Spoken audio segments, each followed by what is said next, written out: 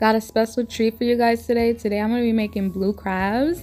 It's my first time making it, and I kid you not, it came out so bomb. Like, it was mad good, mad flavorful and everything. So I'm gonna show you what I did to achieve this today. You're gonna need an aluminum pan like this. Make sure you wash it, and you're gonna need some tongues, because the minute you pour them in, they turn into some type of like acrobatic crabs, like with superpowers. They were pinching and biting and jumping all over the place. You want to contain them within the aluminum pan. I had to break out the wooden spoon at this point because like they was just fighting back. I'm sorry, like it just got too crazy for me.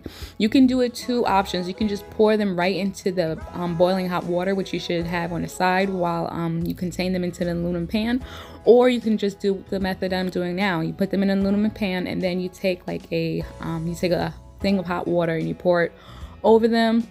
It takes about like maybe 10 to 15 minutes to kill them off once you have them all in there. I'm about to pour the boiling hot water, so I'm just, you know, giving you the caution in the wind, but you know, girls gotta eat. And I love me some blue crabs, and I wanted to make it for a while. Here comes the boiling hot water.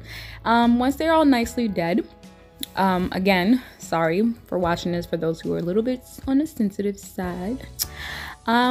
Yeah, so make sure they're nicely dead, like dead, like doorknob dead. We're gonna clean them, and we're going to begin to marinate them. So I'm gonna use cold water to stabilize the hot water. I'm gonna pour some cold water into the pan and rinse them off, give them a good rinse, which I'm about to do right now. And I'm gonna start preparing them to clean them.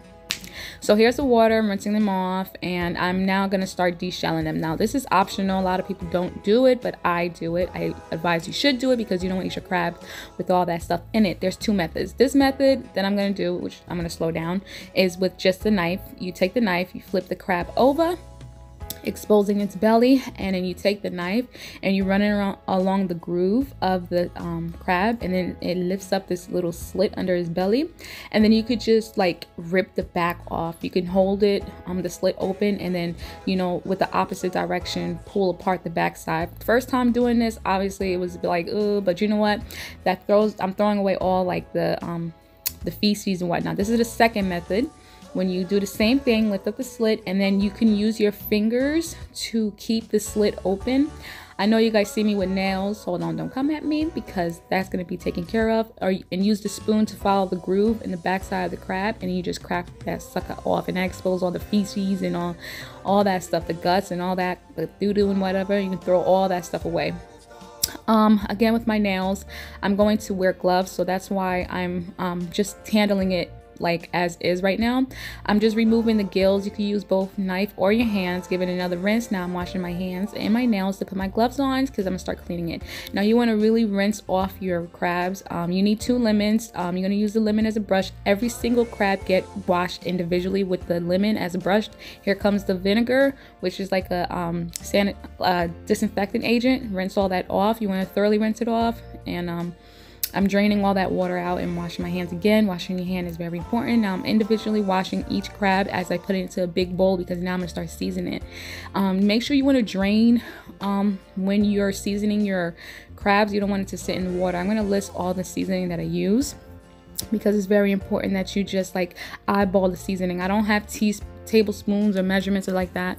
I just like to season and make sure everything gets coated nicely. That's epise. It's a Haitian marinating seasoning. It's good to let it sit, because we're gonna put this on the side. I'm gonna put saran wrap over it, and I'm gonna just like set it to the side while it marinates. Now I'm gonna work on the sauce. You're gonna need a pan on low heat, a stick of butter, about 1 tablespoon. Let that sucker melt nicely. There goes the epise again. Mix that in there nicely, and then some tomato paste on low heat, some thyme. These are the seasonings. Sazon, of course, you got to do some sazon, some adobo. Mix all that in there. A little bit of all-purpose seasoning. Now the lime juice, you only want a little bit. You don't want it too zesty, just 1 squeeze. I messed up and had to fix this. I'm using seafood stock instead of water. It's optional. A little bit more seasoning. There goes my hot pepper, because of course you need some hot peppers and some vegetables. You could use a knife to test your potato to make sure it's not too hot. I use corn and potatoes, and I'm mixing all that in there. Here comes the crab. This took like about maybe 20 minutes to cook, but you want to taste your food in between to make sure the seasoning is right. And it came out so snatched. I just added a couple of shrimp that I already had pre-marinating before, and that was the dish. I hope you guys try it out. I'll list the seasonings